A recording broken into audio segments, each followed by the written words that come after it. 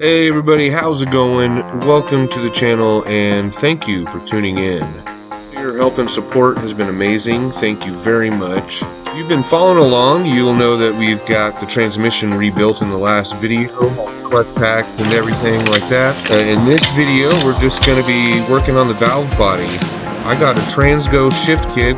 But this shift kit is more like a fix kit. It's not really a performance upgrade. It's more to take care of inherent factory problems. Please don't forget to subscribe and give this video a like. You can also find me on Instagram at Gibson Garage SS and TikTok at GG Speed Shop. Feel free to leave a comment and share your experiences with me. Now let's get into the video. So the transmission's put back together for the most part, and the car's in the air. So we just got to get the transmission out of that, actually, because we're going to be using the valve body in that car.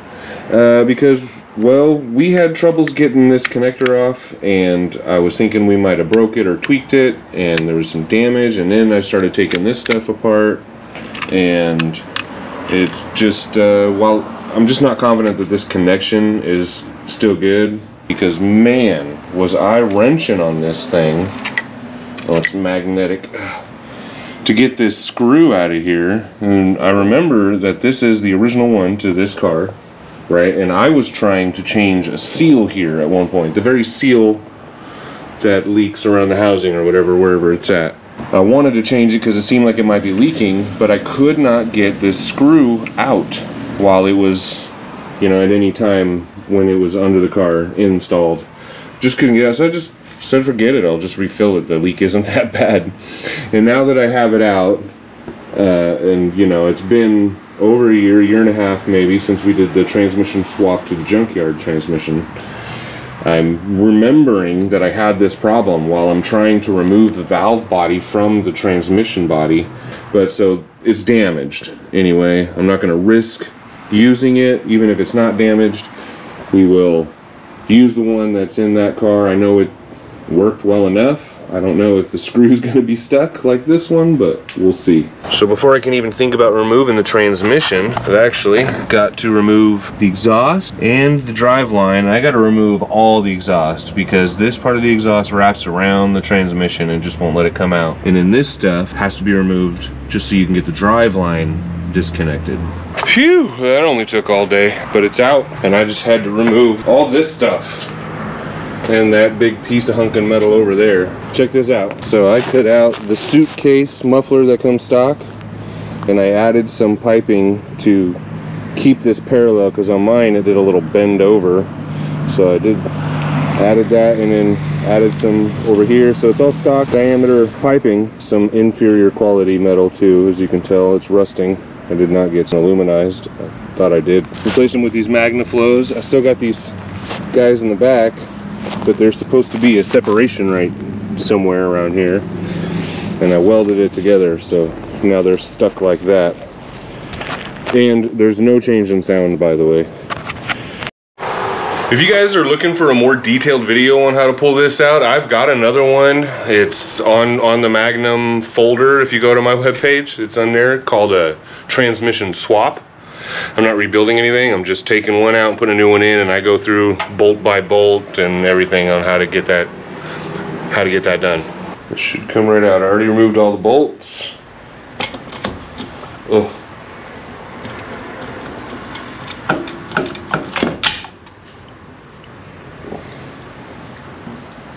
Alright, so here we are, finally, the reason for this video, and that's to get this shift kit installed into the valve body, finishing the assembly of the transmission, and then getting it in there. I'm not going to go through and test all kinds of stuff. There's a much better video on that by the guys at SIU, I think it's called. SIU, I don't know the channel. I think I'll put a link in one of the other videos. We're just going to take this apart. First we're going to get in to see what's in here, and then we'll take this apart and just replace what we're supposed to replace. Clean it up, of course, get all this old nasty stuff off of here. Then we'll slap it back together. And this is part number 722.6A.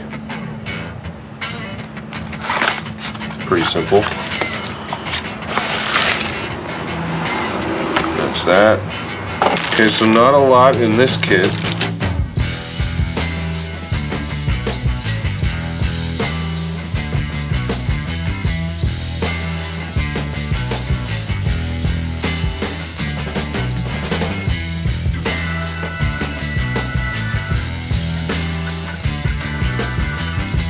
You see all these plates here? There's a plate here, a couple plates on the back. I've got this upper half has 2 plates on each side, and these are all holding in valves, stuff just like this. And this is all for, it's just crazy mind-blowing stuff, all for shifting, of course. And it said that there are like 4 shift sections, and each section has 4 valves to associate with it. There's no reaming in this kit, so all I'm going to do is just disassemble everything, clean all this black gunk off, and then install the new parts as I put it back together.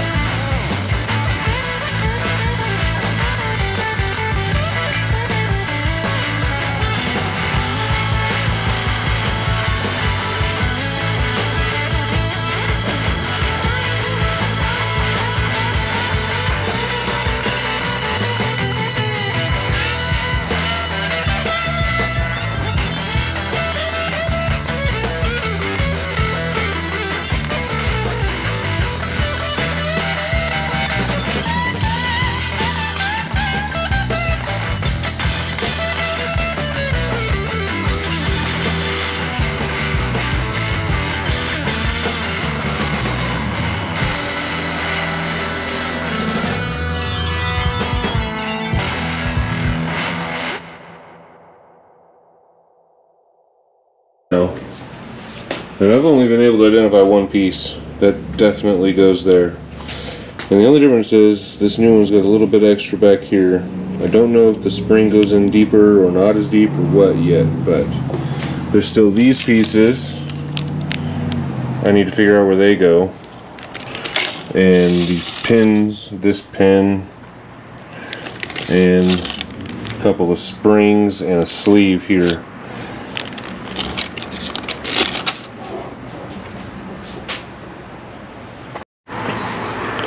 So the other rest of the stuff goes right here. You just replace all of the used ones with new ones right there and there. And this last spring is actually meant to go right here, but I was told, anyways, from the videos I watched, that it's for the older models. Now this is a 2006, and these transmissions, the NAG1 has been around since like 96, 97, long before they put them in these cars. So those older models are what might be what require this spring change right here, but this is a whole different valve and spring setup than the older models, I believe. And then also there might be something here too. See, this is designed to ride on an unused portion of the bore, but this has a surface area that's just as large, and the ones I saw in the other video, they had a much smaller surface area, like just where the grooves are over here. And so making this taller piece here would make sense because you're riding on an unused portion of the bore out here. But this guy is just the same.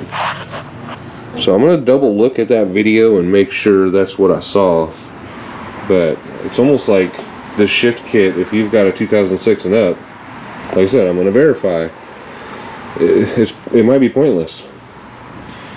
all you're really getting is just replacement parts for here and here, you know, those three things, and a replacement part here that might be unnecessary because anyway. And then there's that small spring, which they say is meant to go right here, but again, I mean, is it supposed to be smaller to make it looser? I don't know. It's hard to get an answer, especially when it didn't come with the paper instructions. There were supposed to be instructions. I saw them in another video. I did forget about this replacement. This whole assembly here is supposed to replace this spring and valve here, because there could be wear, excessive wear right here that happens sometimes in the aluminum bore. So this will be sloppy. So they replace it with this sleeve and this spacer, and they machine their own valve to go inside there.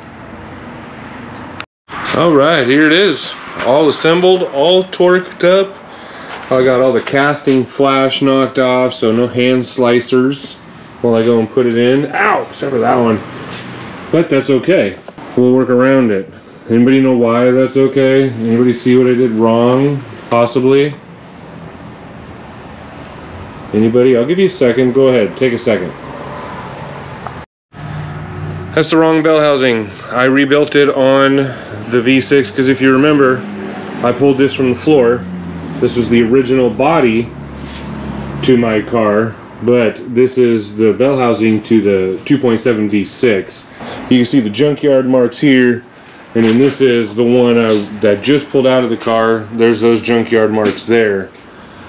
That has the correct bell housing on it for the V8 with the starter on the passenger side. So now I've got to swap the bell housings, but that's not a big deal because that's exactly how I did it when I went and got the junkyard transmission. I just swapped bell housings, threw it back in the car, and we got by for a good while on that. So I'm pretty confident it'll work.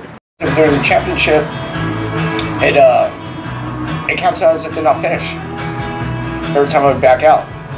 So every time I back out and go back in, it's like, oh, the next track. And I'm like, oh. So yeah, it did not unlock all the series after that. So I'm like, trying to figure out how to fix it. So I ended up having to restart everything from scratch again. Yeah, it's one for you. It's like, yeah, start trying out my NASCAR game, getting into it. And he's like, I got the NASCAR Heat 4. I'm like, oh shit. I'm like, that's old as fuck, bro. I'm like, damn. Fuck. But yeah, it's pretty awesome. They had an inboard camera when they fired it up in the pits. And as soon as that thing kicked in, you see his eyes just boom, just go wide open. Like, what did I just get myself into? Yeah, F1, I can't imagine even. No, this is not F1. This is Top Fuel. Like the dragsters. Yeah. Still, that's pretty fast too. Well, I follow freaking Clay Millican, and it's freaking like, dude, I want to go to one. Oh yeah, I'll watch one. I can sit on the sidelines all day and watch them. Especially when you hear about freaking, what's his face talking about. He's like, yeah, they got this university that's like 10 miles away from the track over in Florida. And they have this size. You want these tubes out of here, right? Yeah, they just need to get brought down here. Hold on, there's a rubber grommet. I don't want to get fucked up.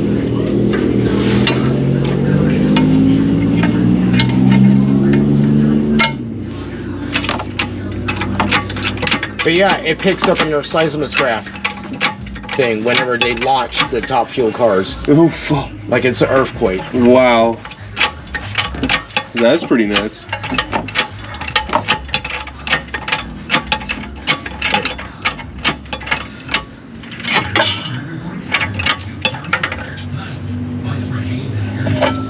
How are we looking? Where is it? Yeah.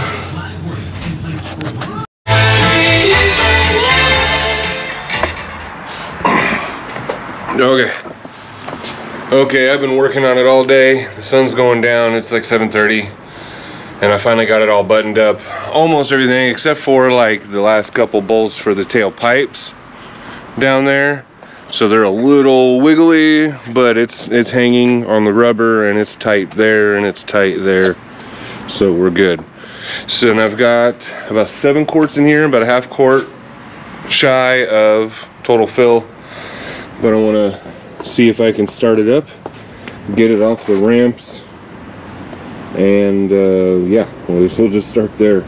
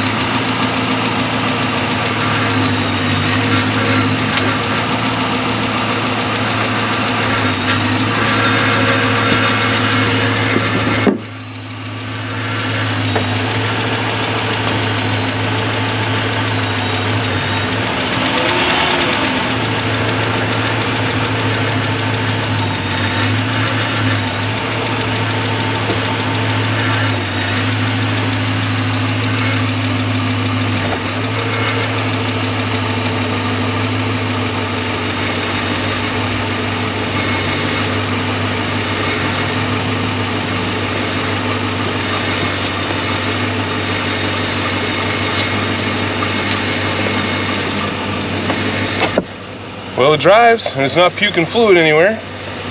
That's a plus. So now I just gotta let it warm up and see if it still goes into gear and drives. Because that was a problem before. I could start it up and drive it up on the ramps when it was cold, but I'd get around the block, and as soon as it warmed up, no gears. And if you heard that rattling like I did, don't freak out like I did. It's just the tailpipes, because they're not bolted up on the back.